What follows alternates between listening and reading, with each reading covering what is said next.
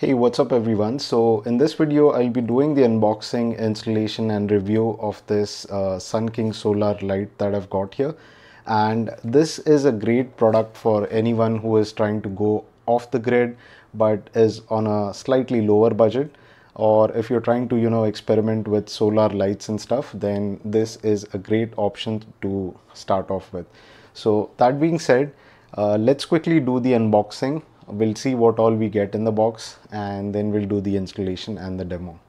Alright, so I've taken out all the items from the box and this is what you get. So these are the two lights and each one of them has this individual controller and also this pin attachment which will connect to the charging device.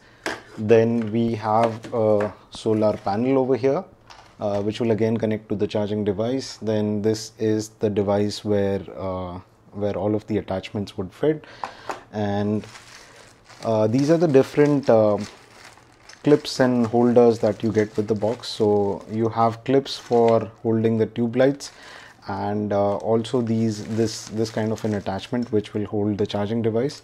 Then you get this USB cable with different types of adapters. And finally, the last item that we have is this user manual cum warranty card. So that's all that we have in the box. Let's quickly put this together and we'll see how it functions. So for the demonstration purpose, I'll just keep the solar panel here. And the solar panel needs to be connected at this place, which has a little identifier that says solar 12 volt DC.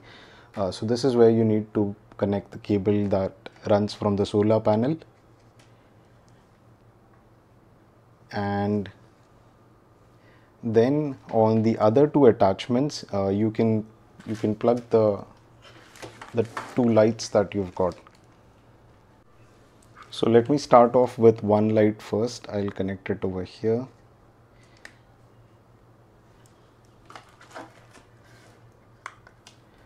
Yeah, and now you can see that the light is glowing. This is on level 1 intensity, and with this little trigger you can change its intensity. So this is the brightest setting, and when you tap again it will get turned off, and then you have 1, 2 and 3 levels of light setting. So I think brightness wise this is quite good.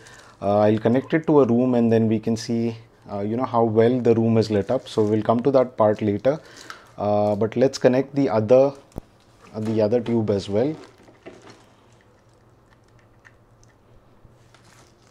So I've connected the other one as well, and here again you have that individual connector which you can use to turn on the light, increase its intensity or decrease it. Yeah, so on the connections part, I think you can see that it's quite simple to put together. You just need to attach everything to the charging device in the right places and the thing will get going. And now regarding the solar panel, I need to mount it outside, but just for the demonstration purpose I have kept it here. But when I mount it outside, this charging indicator over here should start glowing and it will indicate that this battery is getting charged. Alright, so on the features front, you have light that is 40x brighter than a lamp. Then you've got 30 hours of light on low power mode, and then you have USB charging.